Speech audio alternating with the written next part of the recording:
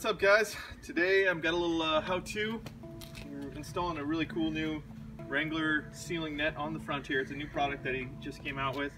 So I'm just going to go through a quick rundown. I already started the job just because I haven't put one of these in before, and there's kind of two sides to the truck, so you can do one side and then you can basically do the exact same thing on the other. Pretty simple to put it in. You'll basically need a screwdriver, well, or a drill, a drill bit, 5/32. You'll probably need 10 millimeter, a 14 millimeter socket, pocket screwdriver.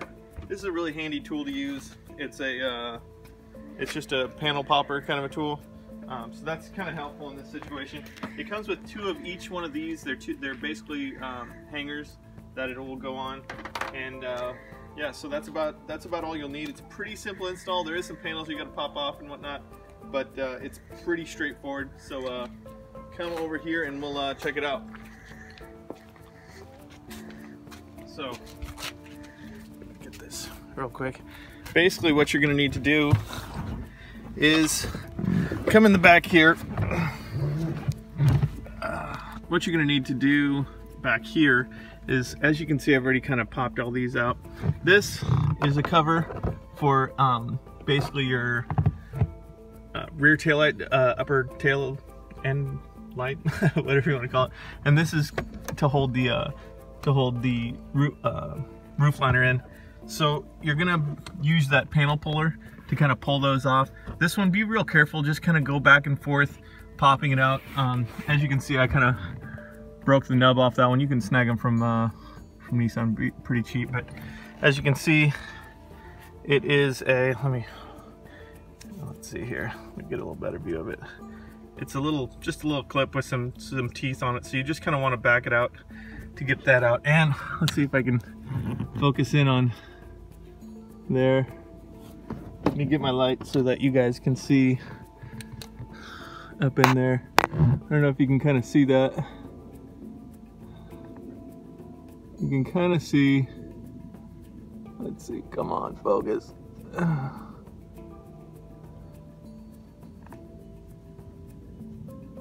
It's not focusing.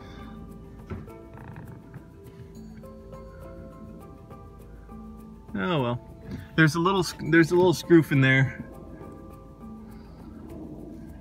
And let's see, come on. You can kind of see what I'm talking about. It's just a little 10 millimeter up there, and that's what you're gonna do to get that out. You're gonna attach one of those little connection points. I'll show you outside. Over here, I already started this side. As you can see, I kind of pulled all the clips out. I'll pull this off so you can kind of see what it looks like underneath. So this has been attached up here, right above this upper B-pillar mounting hole.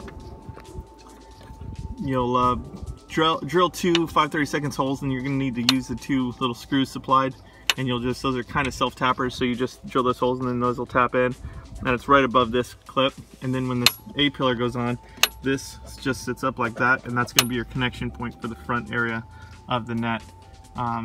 Also, to get to all the things to get the B-pillar off, let me go over to the other side. So what you're going to do to get the B-pillar off is you're going to pull this. You basically just pry that off. These two pry off, and there's 10 millimeters behind each three of these. Also, this pops out. Let me show you what that looks like when it's popped out. It's basically this. You're just going to pry it on each side and on the bottom, and my butterfingers. Basically, that just comes out. You just kind of start prying it out, and it'll pry out. So you pry that out, and then you're going to pull. Once you pry that out, I'll go back to the other side. You're going to see this, and that's the seat belt. You're going to take that. That's a 14 millimeter. You'll just unscrew that, and that'll drop down, as you can see from there. Once that's out, you can start prying this out. There's a little clip down here at the bottom, and you'll just pull up and out like that, and this whole piece comes off. Then you can work in here drilling out those little holes. So now that you see that, give me a second and I'll give you kind of the lowdown on how to do the back portion. Alright guys, so this one that I was trying to focus on, I didn't really get it. There's just a little 10mm nut in there with a stud, basically, that you screw the nut onto.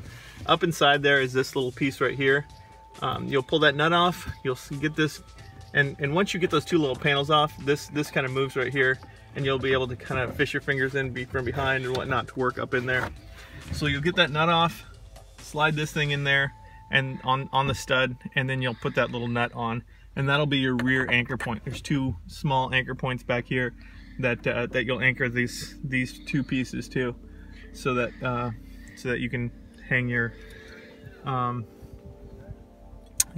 net from. So you'll have an anchor here, you'll have an anchor here, and then these are going to be your other anchors right here. So it'll hook to your handles. So I'm gonna get it. I already have this one done. I'm gonna get that one done and the other side pulled off, and we'll get this going. And then I'll show you how to hook up the net, and we'll see what it looks like when it's done. All right, cool. What's up, guys? So this is probably a little bit more tricky up here because you kind of got to get up in there and get it in.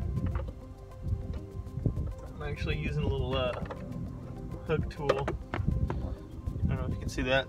It's kind of handy to get it up and in there, and then loop it around to get it out.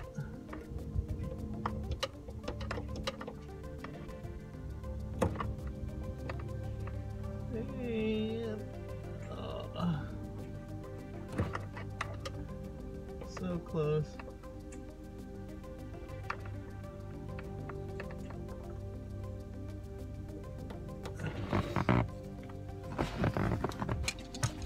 Make sure I got the right side. All right.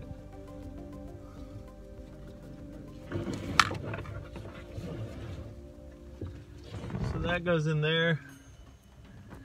Then we hook that up. Oh, I got it twisted.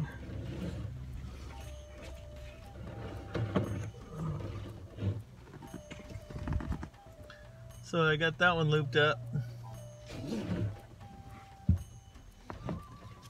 You can see it's nice and tight. Just kind of pops out there, and these holes that you pop the covers off aren't nearly as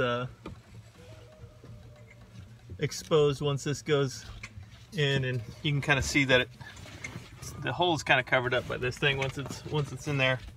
So it's not like a big old hole with a little silver thing around it. So I'm gonna hook the rest of these up. I'll hook this side up, and then I'll show you the other two. So I got the other one done, and I know you're all sad. I'm covering up all my patches, but I'll probably move some so they're not all stuck underneath here. So as you can kind of see, I've hooked this one up here. This one goes to the grab handle. This front one is right up to this B-pillar mount right here that we're doing. So you can see that front one's going up here. I'll mount that one up real quick. And get that one up. Then the other side. So once you kind of get all these things set up, it's pretty simple to kind of open this up and fish these through, and then you kind of just even it up as you go. And finally the front one, as you can see, this thing is now basically evened up.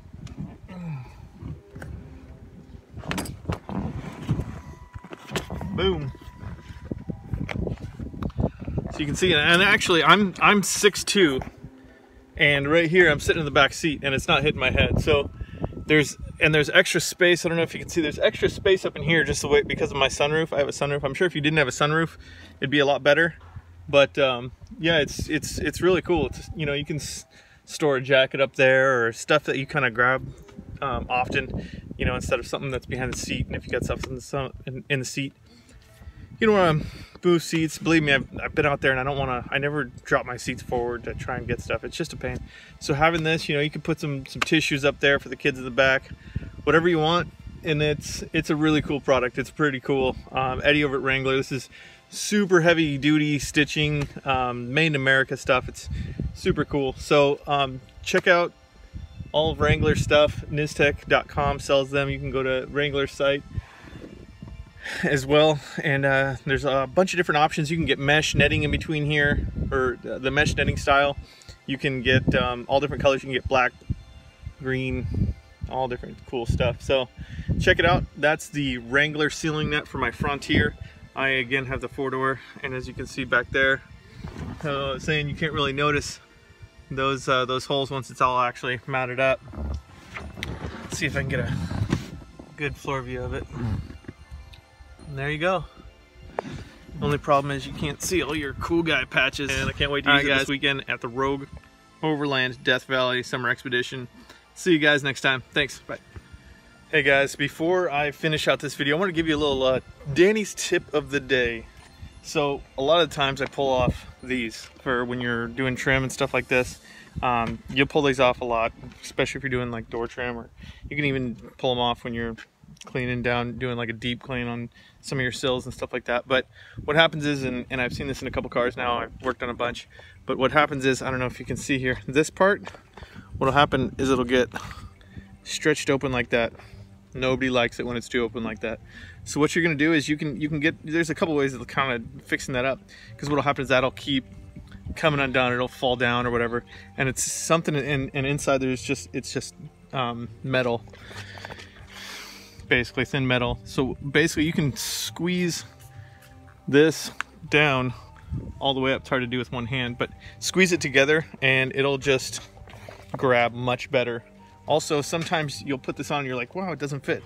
Make sure to put this corner up in first and get that corner up in first, so that and then you can kind of pull up a little bit, make sure this corner's up in first, and that'll help kind of line everything up. You can work your way down and make sure there's enough room for that to move in. So that's a little tip of the day, something that I've learned after doing many molding jobs and whatnot. So thanks guys, next time.